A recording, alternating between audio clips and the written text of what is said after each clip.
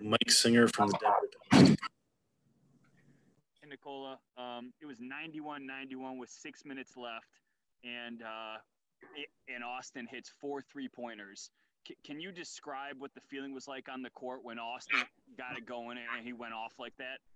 Well, yeah, I mean, he hit one big one in from the slot area, from the 45 degrees from the left side, and then hit another one from the corner.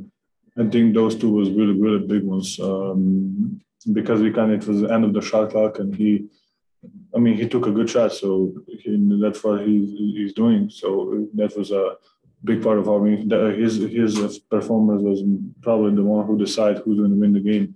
So he won us the game today. So he had a really good night.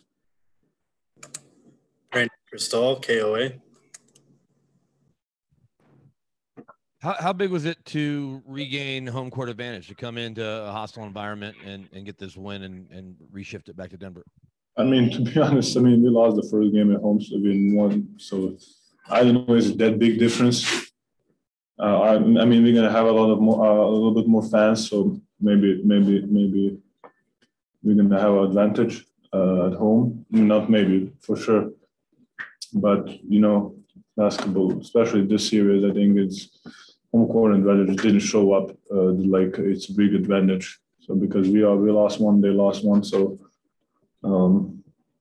we just need to continue to play like this, and we can have hopes that we're going to win the next game. Christos Soltes, DNA Greece. Hey, Nikola, hope you're doing well. I would like to ask you, what did you see from Austin Rivers tonight, and how important part of your win was both Austin and Facundo Campazzo? To be honest, Facu was amazing. I think he's that guy who is a winner. People are saying that he's flopping and doing all that. No, he's just playing hard. People get frustrated by him. So he's just using your attention, your aggression, your maybe lack of focus. He doesn't be there all game. Because everybody in the league flops, but he's doing something more. He's a warrior, and he's a winner. He knows how to win a game. I think in one moment he led us in the rebounding, so his performance was amazing. And Austin, like what I just said, he shot the ball. I think his defense was really good in couple possessions. He had really big stops. And he played really smart, I think, in the fourth quarter. Katie Wingy, Altitude Sports. Hey, Nikola, when Nurk fouled out, were you surprised that they didn't bring Cantor in? And what were you thinking with the small lineup that they finished with?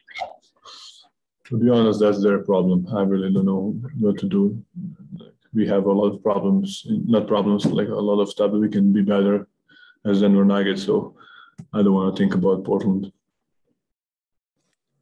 Vinny Benedetto, Denver Gazette.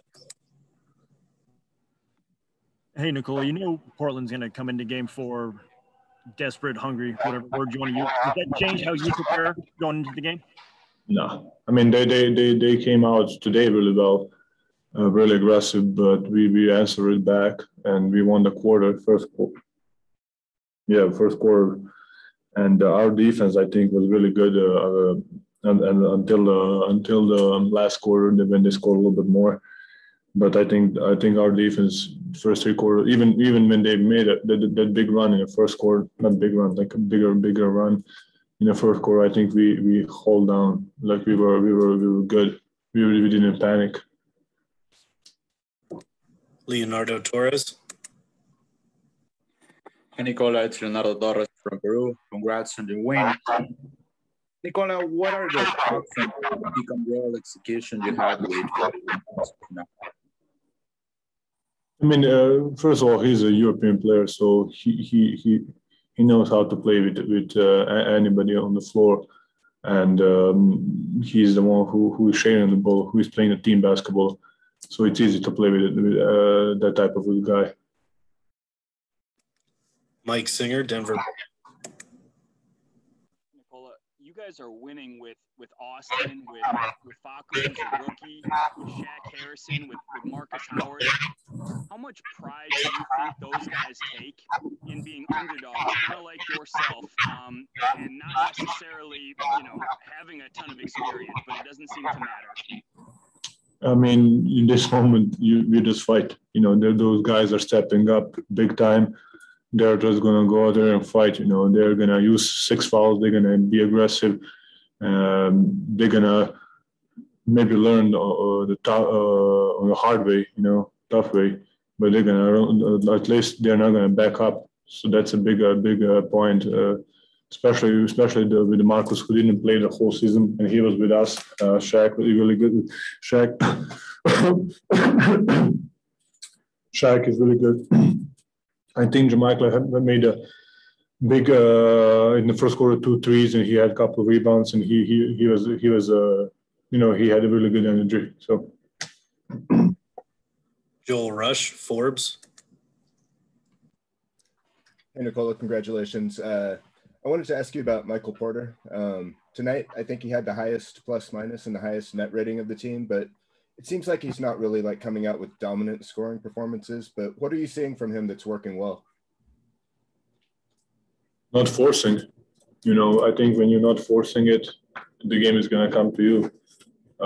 When you're forcing, then kind of the teammates are mad at you. You see when someone is forcing. So when you're not forcing, the game is going to come to you. And they have a really good defender on him.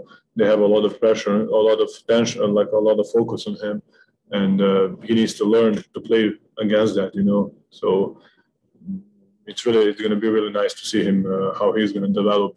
I think he's just going to be better and better. But the main thing, he's not focusing. He's not forcing stuff. So I think that's the best thing.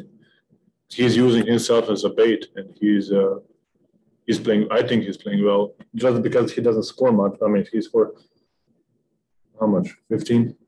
Yeah. So I think I don't have. He doesn't need to score a lot. He's playing really well. All right, Nicole, we got time for one more. We're going to end with Mark Kislow of the Denver Post. You mentioned the fight of your teammates, and we mentioned, whether it's Jamal or Facu or Austin or whoever, you guys find a way to win. Are you as impressed with the fight as your teammates' basketball skills? Shooting and passing is important, but are you just as impressed with the fight that is in that locker room? I mean, to be honest, that's what we do the last couple of years. We had a lot of comeback games. We had a lot of comeback series in last playoffs. We had a comeback with this season. So, fighting is something that we develop as a Nuggets organization. Since coach came here, that was my first year. So I think that's something, the mindset and the culture we're building. Maybe we're not going to yell, we're not going to scream, but we're going to fight. We're going to get on your nerves, and we're just going to be there, until the last second. All right, that'll do it. Thank you, Nicola. Guys, pleasure. Like always.